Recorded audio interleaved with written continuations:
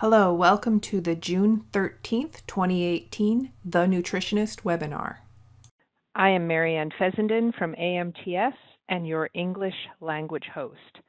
This monthly webinar series is dedicated to providing technical talks from internationally recognized educators for listeners around the world. Paula Torillo from Cordoba, Argentina translates and hosts the Spanish language webinar. Tom Long from Hemingway in China will be hosting in Mandarin.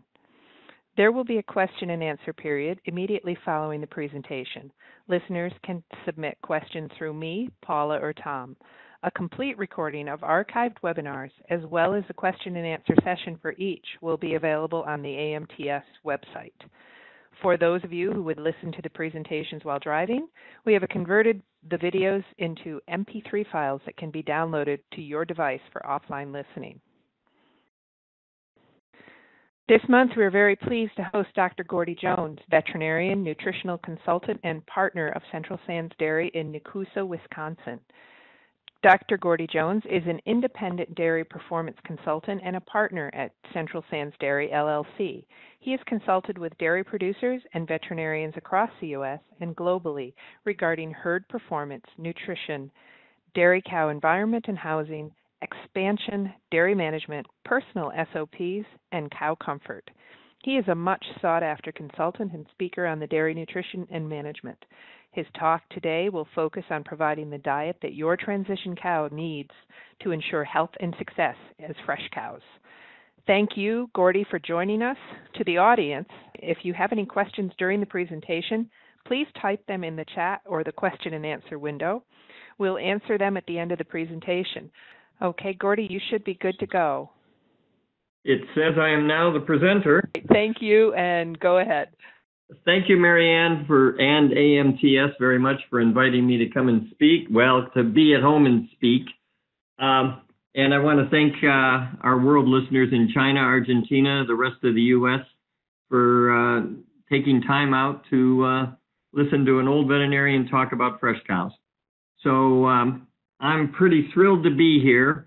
Those of you that haven't done a webinar, you know I'm lying, because doing a webinar at home alone, I've got 3 wolfhounds right now who are sitting in my office looking at me intently, wondering why I'm speaking to myself. So, and if you haven't done a webinar, it's a little bit wondering if you're out there. So thanks for being there, and we'll move on. So just a little more about me. I've been a veterinarian my whole life. Every now and then my wife reminds me when I used to be a vet. But my problem with being a veterinarian a million years ago was in my first dairy practice, my best day was often my dairyman's worst day. It was a little hard for a young veterinarian to be hoping for another displaced abomasum so I could do surgery and show how keen I was to help dairymen and hoping they had DAs. In fact, when I was excited that 100 cow dairymen had 3 DAs, he said, "Gordie, your job is to stop this. Your job is to not be so damn excited when we've got one." So I went from being a regular veterinarian doing regular practice to starting to consult on dairy nutrition, facilities, and cow comfort. And between 2 mentors in facilities, Bill Bickert in facilities and Jack Albright at Purdue in cow comfort, they both changed how I looked at dairy cows. As a veterinarian, I knew that if the ration was wrong, the facilities were bad, or the comfort was miserable, I had more work to do. So I went upstream, if you will, and said, let's prevent our nutritional problems, our pneumonia problems in facilities, and go to cow comforting. And from there, I started to do dairy nutrition facility cow comfort consulting. I got recruited by Monsanto and headed for the West Coast. I was, by the end of year 3, I was in charge of the expansion team internally for Monsanto and helped many large dairies across the U.S. expand and build new facilities.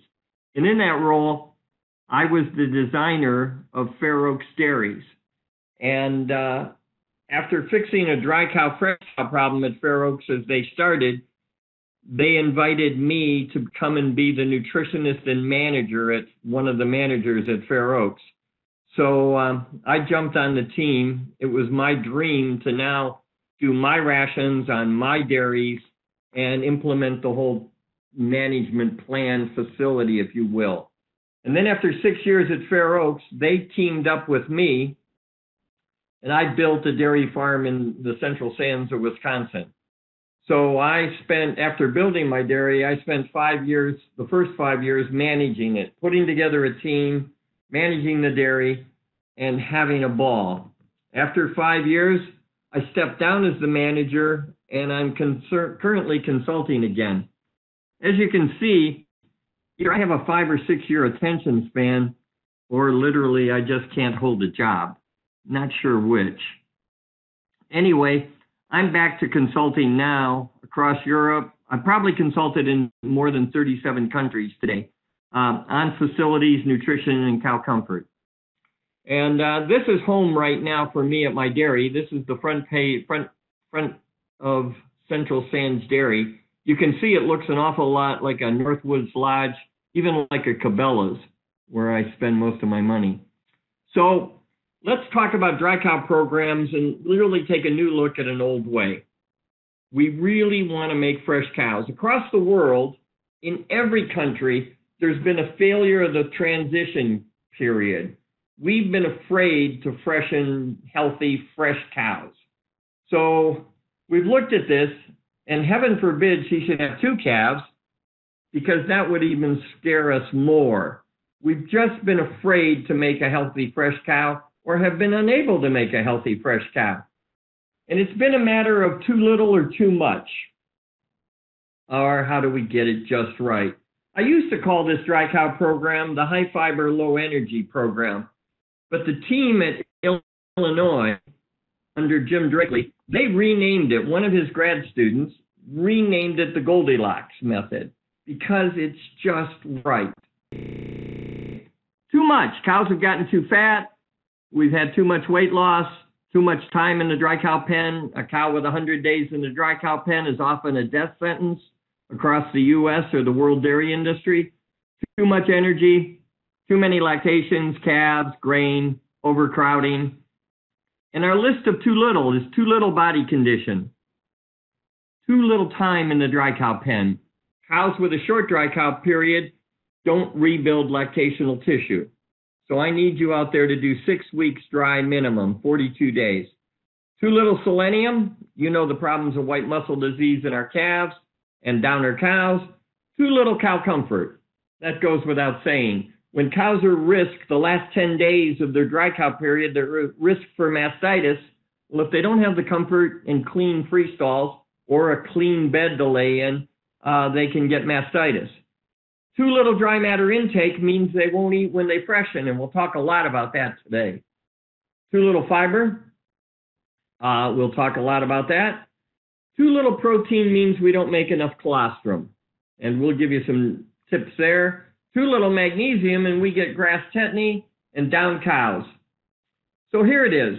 You've got the slide, too much, too little. It's a potpourri of problems. And now let's move past those to just right. Okay. So nutrition, making all rations work. I don't care if it's a dry cow ration or a milk cow ration. To make a ration work on a dairy takes all of these parts. The ration in the center, consistency and routine have to be the same day in and day out. We have to use high quality feedstuffs. We've got to have people and job performance and cow comfort. Together, all 4 of those components will make our ration work, and then the cows can perform. So it's putting all of those together, consistency, feed quality, people, cow comfort, that makes a ration work well. Okay, my rations that work well at Central Sands or across all of my dairy clients, these would be rations for milk cows that work best. Just a quick point for high 4-H rations. The lower the NDF you can make your alfalfas, grass silage, and your corn silage, the more digestible your 4-H, the more 4-H I can have. My current ration at Fair at Central Sands is now over 63% 4-H. So high 4-H rations work best for me. I use no more than 4 kilos, 9 pounds dry matter, from feeds with a 40% NDF that are not 4-H. Those are byproduct feeds. So whether it's cottonseed, DDG, distiller's grain, whether it's corn gluten, whether it's brewers, if it's a byproduct, it's usually high in NDF and low in effective fiber. I won't put more than 4 kilos dry matter of that in the total ration, or my rate of passages get too high, the energy slips through my cows, and I get a hind gut problem called HBS, hemorrhagic bowel syndrome, which has a first and last name. If you're suffering from HBS, it is a nutritional problem caused by people. Okay, butterfats for Holsteins need to be above 375, Jerseys above 365. That tells me that my ration is rocking in the cradle of fiber. So those are the rations that work really best. I always have Rumensin on board from a womb to tomb things, and my milk cow rations are above 420 milligrams per cow per day, so that my lowest intake cow gets more than 320 milligrams. Okay, across the world, there's been a failure of the fresh cows. Failure of the transition period. Really, it's been mastitis. Wait a minute, we can go back and think about pigs for a minute. Pigs get a disease called MMA, mastitis, metritis, agalactia. Who cares about pigs? Well, pigs get it from eating too much grain before they farrow.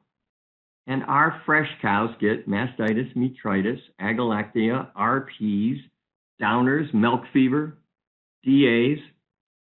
We've just had a wreck. Okay, so what have we tried? I'm going to back up for a second.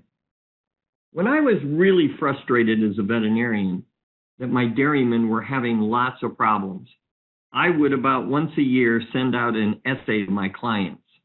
And that essay would be about the little village that was downstream. The little village downstream doesn't remember when the first bodies appeared in the river, but they were there. So they tried to rescue the bodies, and they got boats, and they manned the boats with men and women who could row the boats out and pull the drowning victims in. They also put a watchtower up, and now they watch the river day and night with lights on the river for nighttime.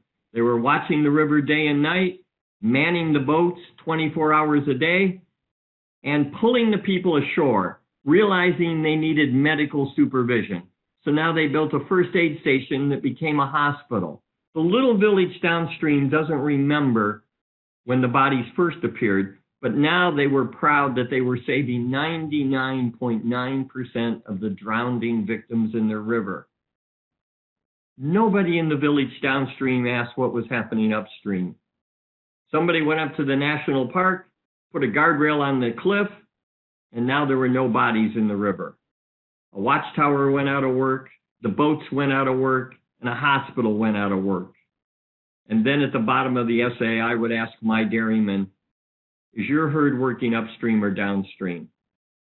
What have we tried? Mostly what we've tried have been downstream fixes. We've tried close-up programs. We've tried to do things in the close-up period to help make better fresh cows. We've done steam-up programs because we've thought in the past that you can't go from zero milk to almost 200 pounds on some of the best herds, best cows, without some kind of steaming up. Well, I'm here to tell you, you don't have to steam them up. We've done 10-day programs. Okay, we'll identify the cows for 10 days and try and find those that are drowning. We'll pull them out of the river and we'll offer all kinds of first aid. We've done drenching programs. I probably have enough veterinarians listening to this program that if I ask them what they do for their fresh cows, how they take an off-feed fresh cow and what they drench her with, I'd get 5 or 6 different formulas. So some dairies drench all of their fresh cows. I can't believe it, but they do. The industry The pharmaceutical industry has taught us that oral calcium post-fresh will prevent hypocalcemia, both subclinical and perhaps milk fever. So we have many drug companies today that are offering us calcium boluses at fresh. It's been another downstream fix to try and prevent problems. We've looked at a monitoring program for ketosis with BHB testing. So now we're starting to bleed all cows at 5 to 7 days to see who has ketosis that we'll now offer treatment to. We've done short dry cow periods. Short dry cow periods, cows are having trouble with dry cow periods, so let's make them shorter. In fact, we've tried no dry cow periods. We'll just feed her the milk cow ration and she'll be fine. We've tried multiple milkings of fresh cows, 3, 4, 6 times a day, trying to get a fresh cow to start. And then the doozy for me, I was at World Bariatrics in Dublin, and somebody presented a paper that said fresh cows get ketosis. No big thrill there, no big change. And ketosis is an energy disease. So they said, let's not take so much energy out of the cow. And what they did was offer once-a-day milkings. I almost fell out of my seat. I want to thank Mike Overton for stopping me from yelling out how stupid I thought that was. But I waited till the end of the program and said, I get it. Ketosis is energy, and you're not milking her one time to stop taking energy out of her. I said, why don't you simply don't milk fresh cows? And they told me that would be silly and stupid. And I said, so is once-a-day milking. These are all downstream solutions to an upstream problem. Let's go upstream. Let's go from the transition area to upstream. So that's the Goldilocks dry cow program. How do we get it just right? It's cow comfort, it's lower the energy, raise the fiber, and get a cow to simply eat more while she's dry. I want you to refer you to Dr. Jim Drakely's work at the University of Illinois and followed up by Phil Cardosa at the University of Illinois. They've taken this program and they're the owners of it. They've done the science behind how we were feeding cows. So they've done a super job. Okay, displaced abomasums. The U.S. industry have a goal to be somewhere below or at 4 to 6% DA rate. I've even heard it said oftentimes by nutritionists in the Northeast that you need to have a few DAs to simply know we were pushing hard enough. Pushing, if I ever hear somebody say we're pushing our cows, I'm going to want to pop them in the nose. We don't push cows. We allow cows to perform by giving them great housing, great comfort, and great rations. And then milk is the absence of stress. So let's remove stress. Let's not push cows. Okay, most dairies have a goal to be below 4%. Less than 1% is very achievable. Here's some data. This is a herd at Fair Oaks a long time ago. 3,228 freshenings, 15 DAs for the year. If we look at that, 15 DAs divided by 3,200 freshenings is 0.5% DAs per year. If I go back and we look at months like July, June here, they had 300 freshenings, 1 DA. Look at February, March, and April in the Northern Hemisphere. In the springtime, we have an abundance of DAs. Well, 150, 150, and 270 is almost 600 fresh cows and no DAs in that 600 fresh cow period. And then a little stumble of 1%, back to 1/3%, 450 cows. That got us our 0.5% for the year. So we can stop DAs. We can make them almost a thing of the past. What about cows who spend too much time in the dry cow pen? Currently on some herds across the world, if a cow spent 4 months in the dry cow pen, it might become a death sentence.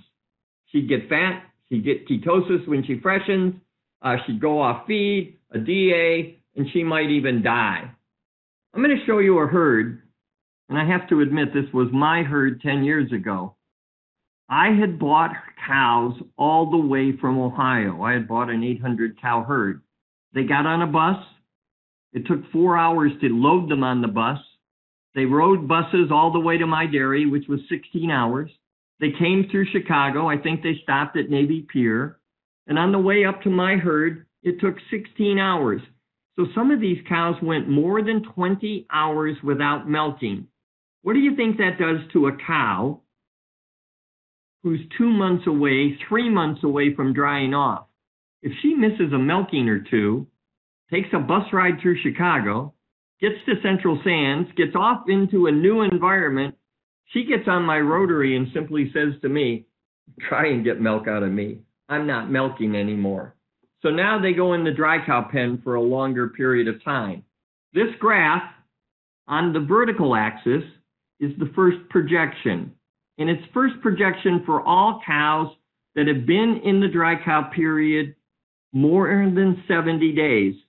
So on the horizontal axis, the y-axis, we go out 6 months.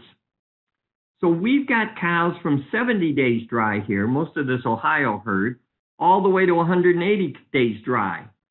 And the R-square value, the relationship of first milk to days in the dry cow period, is an R-squared of 0.00. We did a \B, so we have all the cows in here. We have the live cows, the dead cows, the whole herd. Now, I want to show you the whole herd to show you that I can do a 60-day dry cow period. Here's the cows that did 40 to 60 days dry. And then here's the Ohio herd sticking out. The R-squared value of all of our cows is the relationship between first projection and days in the dry cow period. She can now spend 100 days, 120, 160 days, even 6 months in the dry cow period. Looks like this last heifer got pregnant in my dry cow period at 270. A little scary there. Now look at the cows who had under 40 days dry. All of the cows are below. There are no cows above the line. Well, this one cow, I've just taken her out. So these cows have gotten there from one of 3 reasons, probably at my herd. An abortion, that gives them a short dry cow period. A mismatched pregnancy day, that will give them a short dry cow period. Or failure to get them in the dry cow pen at the right time. My once-a-week dry cow, they missed her for 2 or 3 weeks. So we don't want cows to have shorter than 42 days dry. Okay. Too much. We've been through this. Too much body condition, weight gain, twins. We've been through this list. It's really, I'm going to back up here. This is one I wanted to say. Team, it's too much energy and too much grain in the dry cow pen. Okay. Dry cow guidelines. I want at least 6 weeks dry. I can have 1 or 2 groups, and 1 ration, 1 group can work great. A lot of really high-producing herds today are moving cows to the close-up 21 days before fresh, but not changing the ration at all. So 1 ration works great, far off close-up, a separate pen for 3 weeks before calving, and make these girls eat. So how do we make them eat? Okay, here's the general guidelines for this ration. So I want no more than 4 kilograms of dry matter corn silage, no more than 8 or 9 pounds dry matter corn silage in the ration. I want 3 to 4 kilos, that's 6 to 8 pounds, dry matter, chopped straw, high quality, low energy, and it must be chopped short. Short is going to be less than 2.5 inches, less than 2.5 inches, less than a centimeter. All the grain she will ever need will come from the corn silage or your barley silage to the north or small grain silages across the rest of the world. Okay, now no sorting. If she sorts it, you're no longer the nutritionist. Now the cow is. So when I go to a dairy where I've got cows, 30 cows in a dry cow pen sorting, I now have 30 different nutritionists instead of the one balancing the ration. They're all balancing their own rations. If it fails, when it fails, lower the energy if it fails. Yes, these don't add up to 12 kilos. The average dry cow will eat somewhere between 12 to 14 kilos dry matter. So the rest of the ration, we can add just about anything as long as we keep the energy low. We can add, at my dairy, what we add is dry cow hay, relative value 100, 110, and we get it from neighbors who decide they want to cut first crop in July. So they have a very mature, tasty first crop that has high NDF and low energy. Okay, here's the dry matter intake with the Goldilocks diets. A far-off cow will eat 12 to 14 kilos. A close-up cow will eat 11 to 13. In the U.S., we're talking about 26 to 28 pounds of dry matter, and then 24 for the close-up cow. If I take a dry cow, the ration is set at 1.32 megacals per kilo. That's 0.60 megacals per pound. And if I multiply 1.32 times 12.5 kilos of dry matter, I get 16 megacals. It's well above the NRC of 14 to 15 megacals of energy. So it's not a low energy ration, it's exactly the right ration. All right, watch this on dry matter ration changes to milk cows.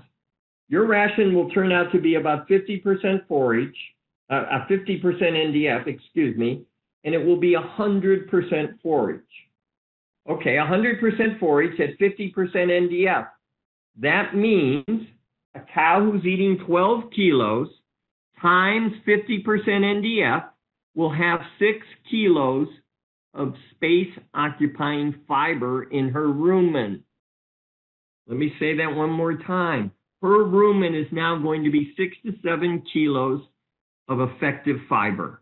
That's how big her rumen is to get the energy she needs. All right, what's that do? I've told you already, 1.32 NEL, megacals per kilo, times 12.5 kilos is 16 megacals. All right, here's my milk cow diet for Holsteins has been 23 kilos of dry matter intake, and I feed a 60+% forage ration, so I'm feeding 26% NDF from forage. 26% NDF from forage times 23 kilos is 6 kilos of effective fiber in my rumen of my fresh cow, my average cow. Look at that. We've taught the dry cow up here to eat 6 kilos of space-occupying fiber. She can eat 6 kilos as a fresh cow. That's how we start cows out so well on this ration. All right, look at it this way. This graph is a made-up graph. It has dry matter intake on the vertical axis, dry cows, close-up, and fresh.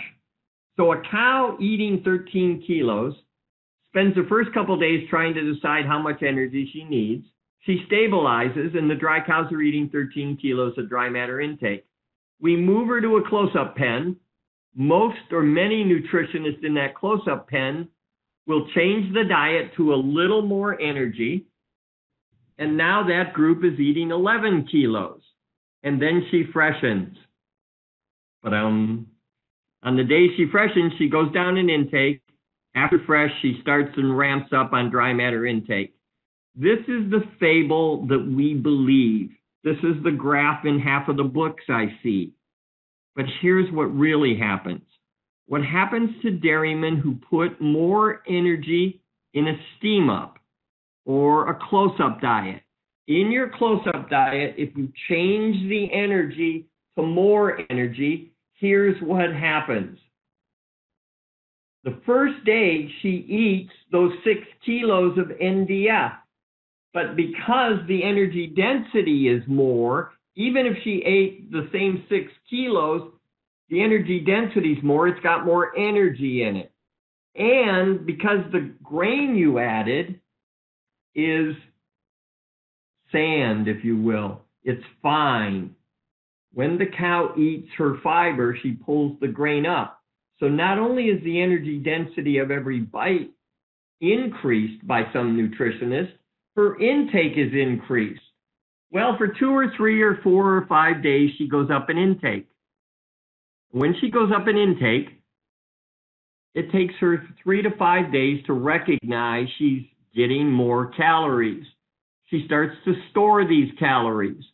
And in the last 3 to 6 weeks, she'll store them internally in the fat of her omentum, around her kidneys, in her liver, around her heart. The inside of the cow will become orange like a pumpkin. And then she will say to herself, right at this point where my little flasher is, I've got too much energy. So she starts a period of going down in energy. Well, remember, our average intake in that pen was 11 kilos. Our average intake was 11.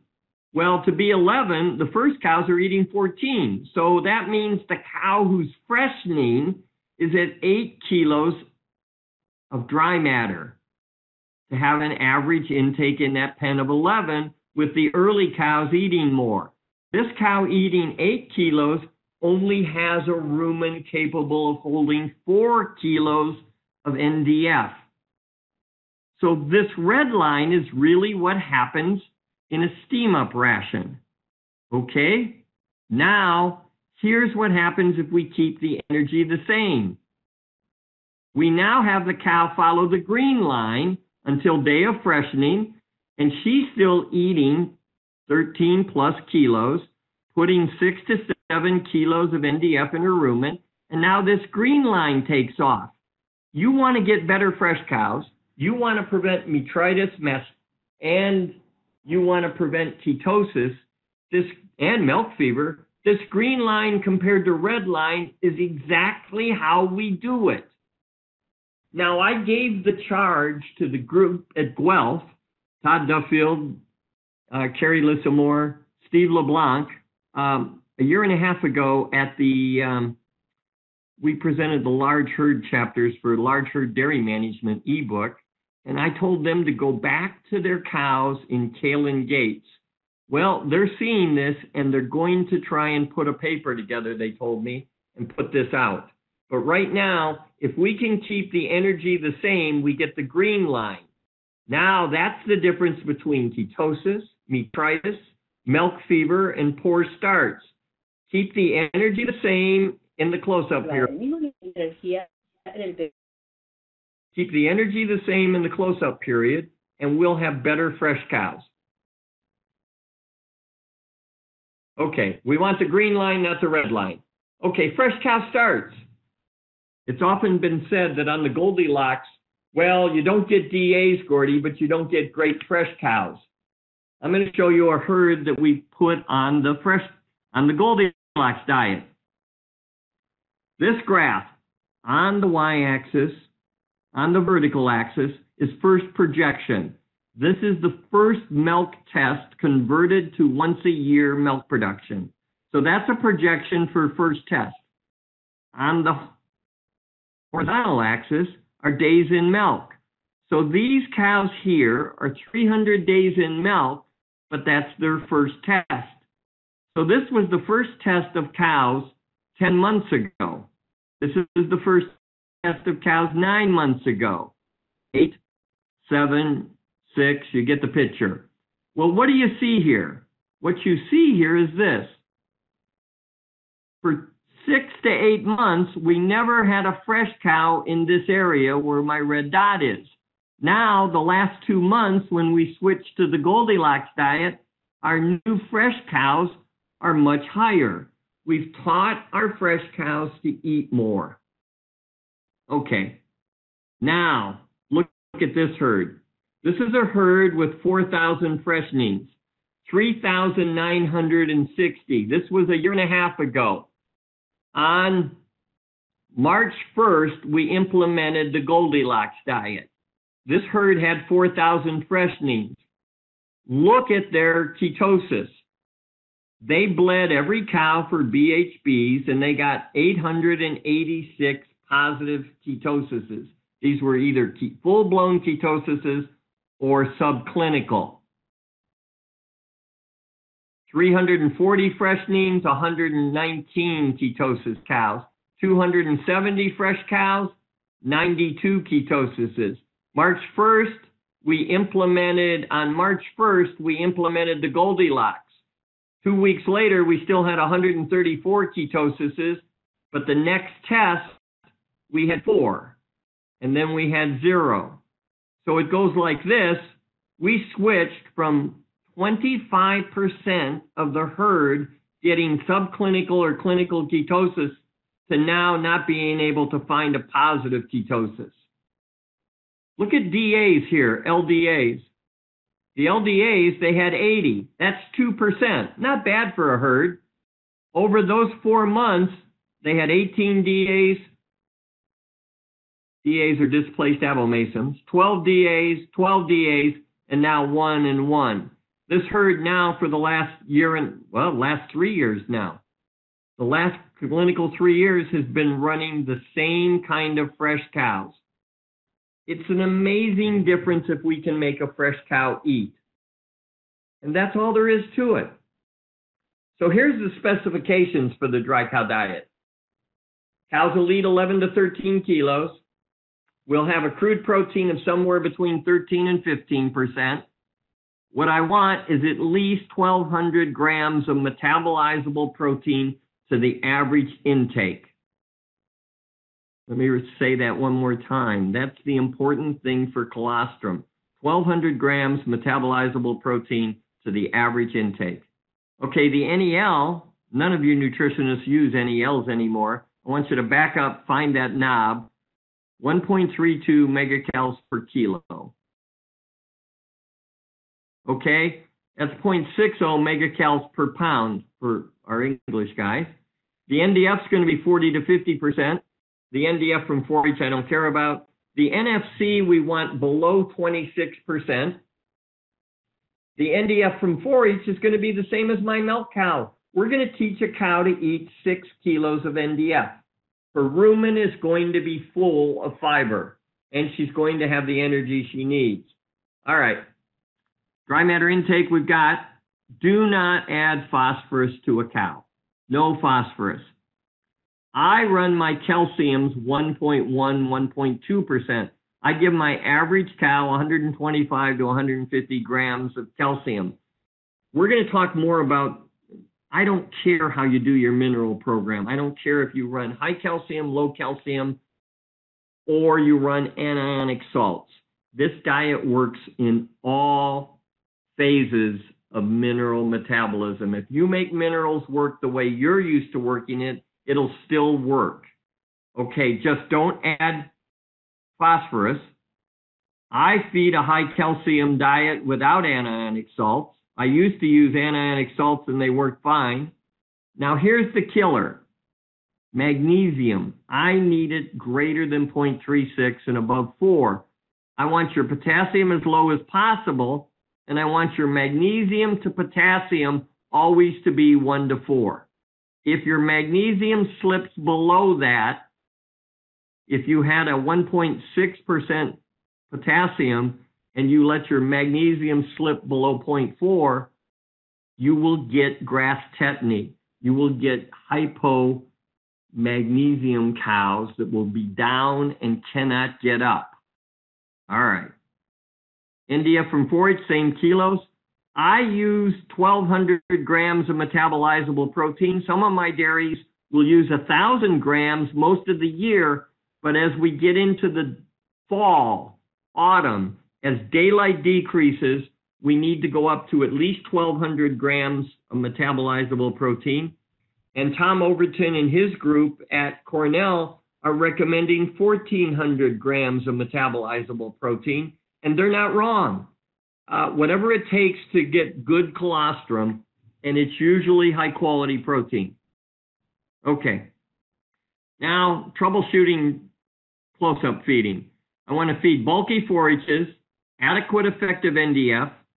I want to exercise, let the cows have a lot. Cow comfort, a well-bedded pack or clean stalls, great water, 75 centimeters, 30 inches per head of bed space. All right, watch out for acidosis, grain rations. Watch out for low protein, excess soluble protein. low quality proteins. These are all the things that will hurt our colostrum. Low magnesiums with high potassiums will get you down cows that never get up. People who add phosphorus will get milk fever. Too much energy will get you DAs and metritis. Okay. Common pitfalls. The number one problem is sorting. This ration has to be shorter than a cow's mouth is wide. Poor quality forages might put them off feeds, mold, mycotoxins, too much potassium, not understanding your forage wet chemistry mineral analysis. You need to know your feeds. No TMR delivery. If she starts to eat what she wants, cafeteria style, now you've got a new nutritionist at the bunk and you're going to have a problem. Overcrowding, if they eat different rations because of overcrowding, you've got a problem. Okay, I want 320 milligrams of rumensin to the lowest intake cow if you're in a country that can feed rumensin. Everybody who feeds Goldilocks, I've had large dairies say this is the price they have to pay. They have to get a straw processor. We've got to reduce that straw to 2.5 inches, 1 centimeter. Okay. This is an old phone, but look at our ration. So our ration has to be short enough that a cow can't tear it apart. Once I've achieved that, that's it. So dry cow management is the single most important phase of production. Our cows, in the first 90 days, the first 100 days, will give 50% of their total milk. 3 weeks from now, after feeding a Goldilocks dry cow diet, you can turn around the fresh cows. 90 days from now, you can have the whole herd average milk production up 3 to 4 to 6 to 8 pounds. It's amazing when we make better fresh cows, how well it goes. I truly think if I'm only allowed to do one ration on a herd, I'd want to do the dry cow ration. Dry cow management's the single most important phase of production. And with that, I got through my time, and I've got enough time for questions. So I hope I didn't go too fast. I tend to talk fast, especially when I'm alone like this. So if you got some questions, I'll look forward to something here in chat. So thank you very much again, Marianne and AMTS. Thanks for inviting me. Oh, thank you, Gordie. I am going to take control for a few minutes and just introduce some of our additional things that we have going on, and then we'll start with some questions. I have some coming in already, and that's terrific, and I know Paula will have some. If you're in the audience, just remember, put your questions in the chat window, and I'll read them to Gordie. Paula will start putting her questions in, so if anything goes wrong or if she's busy translating, I'll read them for her. I want you to invite everybody to join us next month when we are joined by Dr. Marcia Endres, professor in the Department of Animal Science at the University of Minnesota. With an extension research appointment, her research interests include dairy management, welfare, and behavior. Her focus in recent years has been in the area of research and outreach in precision dairy technologies. She will present on milking cows with robots, and we've had a lot of requests for something about that. We're excited to have 2 presentations on animal behavior this year. In addition to Marcia's talk in July, we'll be joined by Trevor DeVries in September, who will talk about animal behavior. So again, remember to join us at 6 p.m. on July 11th. We're running another webinar series, and it's called The Beef Nutritionist. We launched it last month with a presentation by Ale Relling from The Ohio State, and we were joined earlier today with a talk by Dr. Alfredo Di Costanzo from the University of Minnesota on backgrounding. Dr. Danny Fox, Professor Emeritus from Cornell University, will speak on factors affecting performance of growing beef cattle in August on the 15th. Dr. Jonas Sartori from Texas Tech will speak on September 12th, and we will finish up the year with a talk on October 10th with Dr. Nicholas DiLorenzo from the University of Florida. His research focuses on minimizing the environmental impacts of feeding dairy cattle. Our beef webinars will be presented in English and Spanish with Paula Torillo co-hosting from Argentina. We're thankful for our series sponsors, AMTS, AB Vista and AB Vista for the English language webinar, and Rock River Lab and Bio4 Argentina for the Argentinian webinar. The Beef Nutritionist webinars are held at 1 p.m. Eastern Daylight Time with a varying schedule date. It's usually the Wednesday of our regular Nutritionist webinar, but in August we're going to have it the following Wednesdays. If you are interested, please email webinars@agmodelsystems.com. I would really like to thank my co-host and the people who make this possible.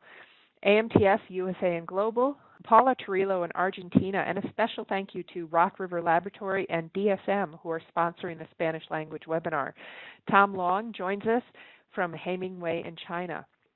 We are also especially thankful to the generous sponsors that make it able for us to continue to do these. We thank our gold sponsors, Ajinomoto Heartland, Superior Nutrition through Amino Acids, makers of AMTS.Pro L, and Arm & Hammer Animal Health, the makers of cattle feed ingredients that optimize dairy cow health. Our silver sponsors are Dairyland Laboratories, Virtus, makers of Strata with EPA, DHA, omega-3s, and Prequel with omega-6s, Cumberland Valley Analytical Services, Chemin, featuring USA Lysine, Dairy One Forage Laboratory, R&D Life Sciences, and AB Vista. Our bronze sponsors are Amino Max, Purdue Agribusiness, Jeffo Quality Quality Feeds, ADSA, Origination Inc., and Novitas, makers of Novamil. I'm now going to open the floor up to questions. I have some in my windows, and I think I will be reading the questions that come from Tom Long in China. So I'm going to open your mic back up, Gordie. And I can hear you. Excellent. Good. All right. The first question that I'm going to start with is from Aidan Cushnahan, and I believe Aidan might be from the UK. I'm not positive. Can I replicate the Goldilocks diet if I only have access to grazed grass or grass silage as a source of forage? No corn silage or whole crop cereal silage is available. Sure. So you could all hear the question. I won't need to repeat it. My history is always, let's repeat the question. But can we do it in other parts of the world that doesn't have corn silage, barley silage, or whole crop silage? The answer is sure. There's a hidden question under there. The hidden question is, do we have to adapt the rumen to starch digesters? And the answer is no. So as long as you can lower the energy in England to 1.32 megacals per kilo of dry matter intake, I've done it historically. We did this diet with alfalfa hay leach cut late, oat leach cut done, and no corn silage. So we did it historically in the beginning without any corn silage, so we sure can. And don't add starch. The starch digesters, the starch bugs, will find a way as soon as the cow's fresh to multiply. They love a party. You give them carbohydrates, they'll multiply. 2 will become 4, 8, 16, 32, 64, 128, etc., and you'll have all the starch bugs you need. So in a grass world, what you got to do is not use great grass, because you've got to find grass where you can get your whole average energy below 1.32. So it works fine. Okay, thanks. I'm going to give Paula an opportunity to ask some questions while I look at some of the other ones that have come in. Paula, go ahead. Yes, I'm here. Hello, Gordie. Hello, Paula. I have many questions. The first one is from Leonardo. What kind of straw do you recommend to use? Most people will end up with wheat straw, but barley straw, oat straw will work fine. And in northern Wisconsin, even marsh hay can work. Things that are harvested from the marshes in dry cow periods, in very dry periods. So we can make any high quality, highly palatable, low energy straw work well. So this is from Tom Long, and I want to remind you that Tom is asking from China, so there might be some different situations there in regards to forages. But his question is, what about the price of feed? With more forage feed, can it be cheaper? Not only will the ration be cheaper with more forage, but adding low NDF forages to a ration increases the ration's energy. So what do we do when we have the high price of feed, when starch goes up, when corn prices go up? If we increase the quality of the NDF, that is, lower the NDF in our forages, we get more of that into the ration, and that part of the ration, which is forage, now has more energy in it, and the ration in total has more energy in it. These herds that are achieving, a herd like Jeff Horson's in northeast Wisconsin, he's above 115, 118 pounds per cow. He's got a 60 plus, I was there within a week ago.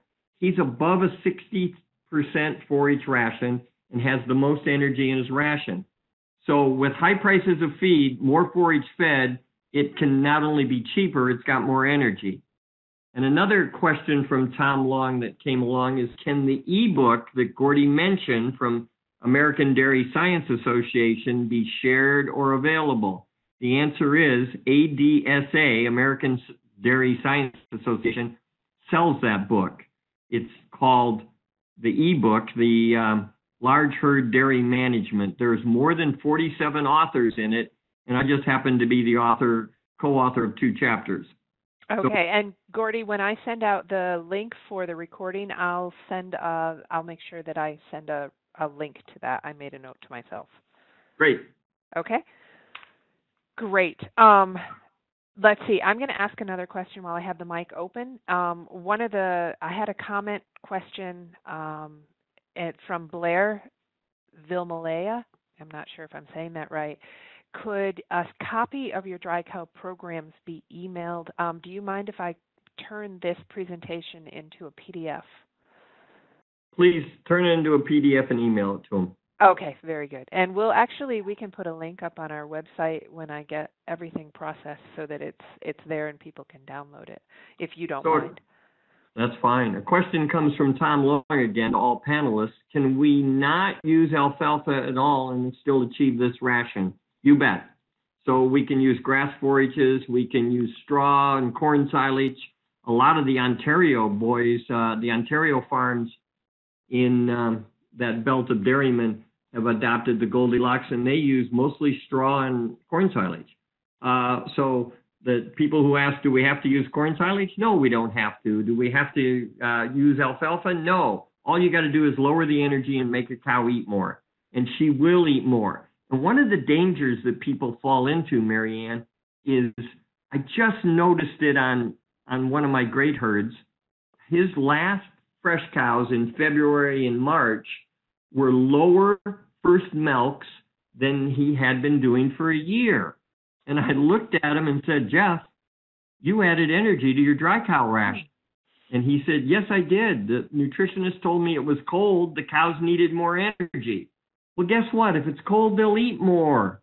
So what he did when he added corn was just what we saw on the red line of those graphs we played with. What they did was he added energy, he lowered his own intake, and now his fresh cows eat less, and now he was down on his first milks. And I made him write a note on the wall, never add corn to cows in cold weather. So don't add energy to these dry cow diets. Good. I'm going to let Paula ask some questions. Paula, I'm going to unmute you, so be ready. Go ahead, Paula. Okay. Do you use the same protein supplements in dry cows and milking cows? And so, there is go ahead. Okay. And how important do you think the fat in the diet is, and which would be the ideal level for you? So I don't add any fat, to answer the second part first. I don't add any fat other than basal fat in my corn silage to my dry cow diet. Do not add energy to your dry cow diet in any form, fat or starch and carbohydrate. So the fat in the milk cow ration is, you can be a nutritionist and add fat. I do to my milk cow rations, and I'll add protected fats. Now back to the protein. We use often the same high-quality proteins in my dry cow diet: soybean meals, heat-treated soybean meals, heat-treated canola, and gluten meal across of Europe, high 66% protein gluten meals in Europe. And in the U.S., where it's legal, we'll add a half pound of blood meal. If blood meal is not legal, we're still using the same proteins we use for milk cows. Exactly.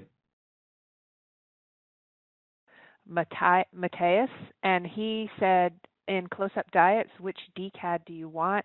And can you make more comments about anionic salts, which absolutely mimics the comment from Jose Alpizar, who said, Jose said, could you talk more about anionic salts? So there you go. There's a couple anionic salt questions. Go away with them.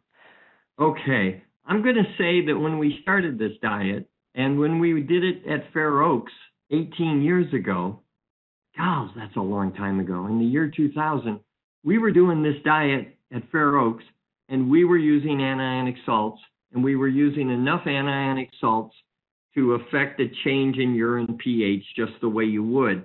And we would test it weekly. If we needed more to keep the pH changed the way we wanted it, I'm not going to teach you to be an anionic, but we did what we did. When I got to my herd 6 years later, I had a Jersey herd. Jersey cows get more milk fever than Holsteins. So I knew I had to watch my little Jerseys for milk fever. And yet I had more than 1,000. When I started with the first 1,000 cows, I only had second calf animals. Oops, let me say that again. I only had 2-year-old animals. I only had first calf heifers. I had a young herd. It was an expansion herd. It was a put-together herd of babies. So they don't get milk fever. So I started my dry cow diet up at Central Sands without any anionic salts in the year 2007.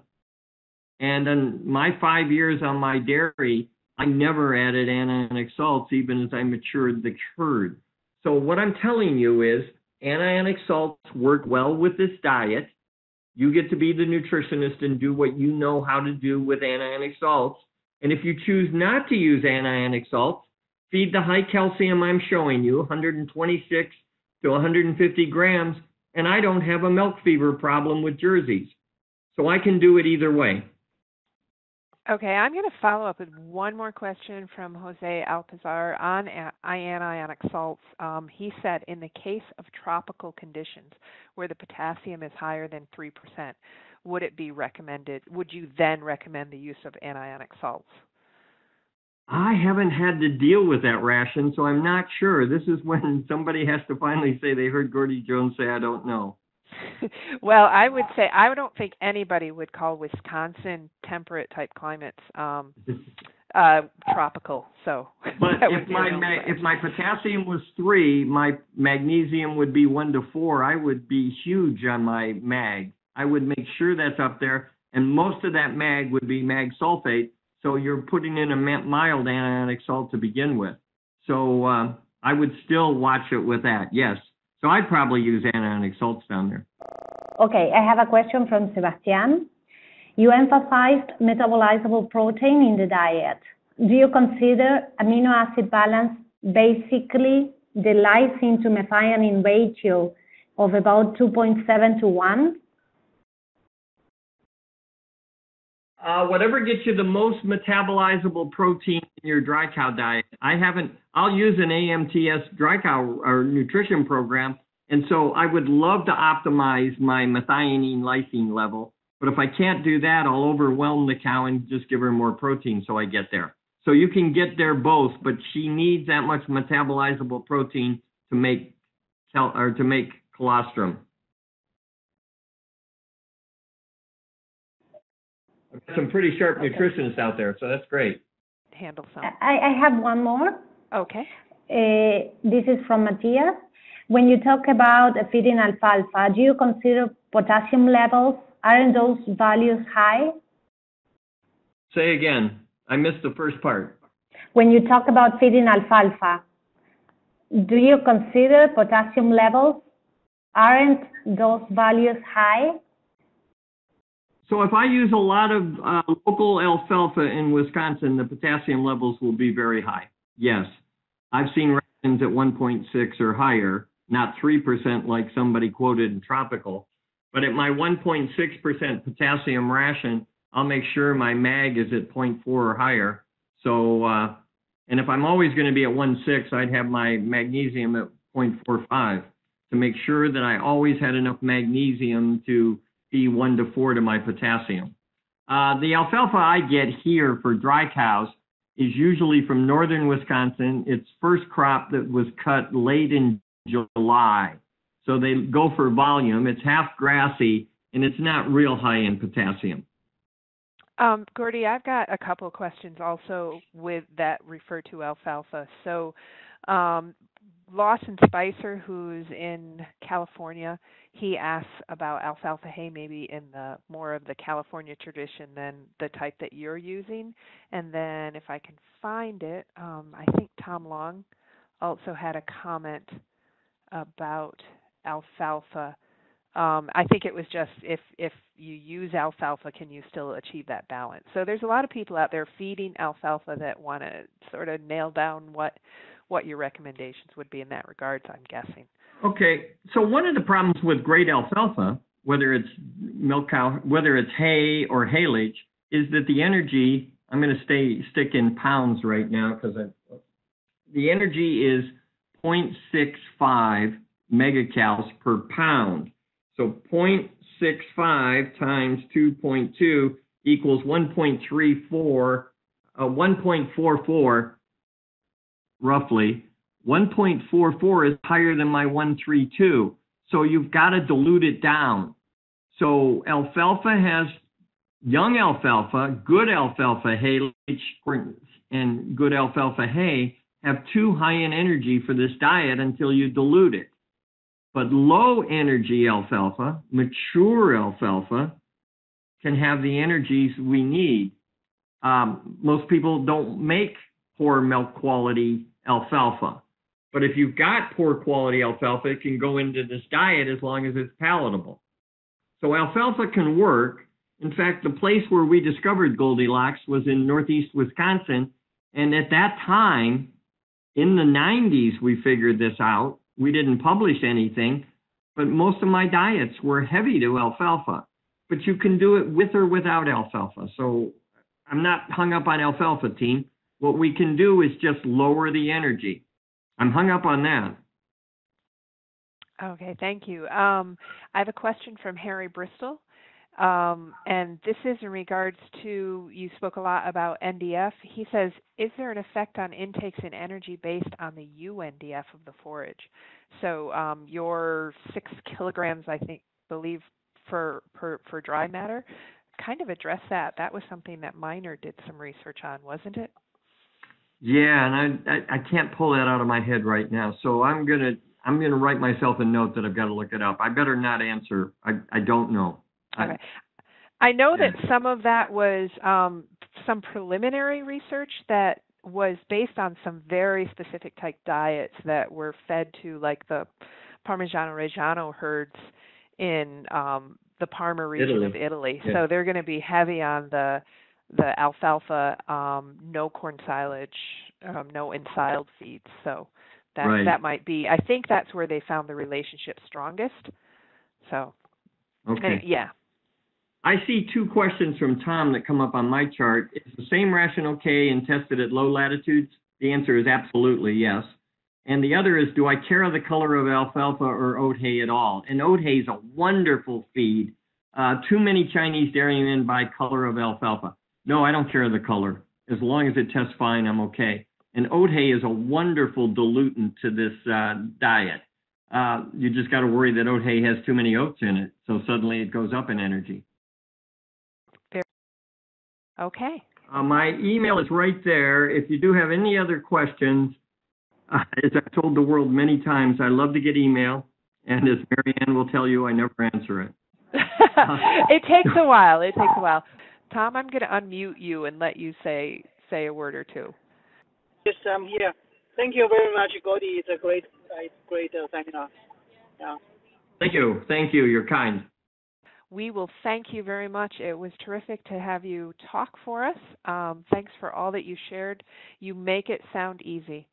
In fact, it really is easy, team. So go help cows, people.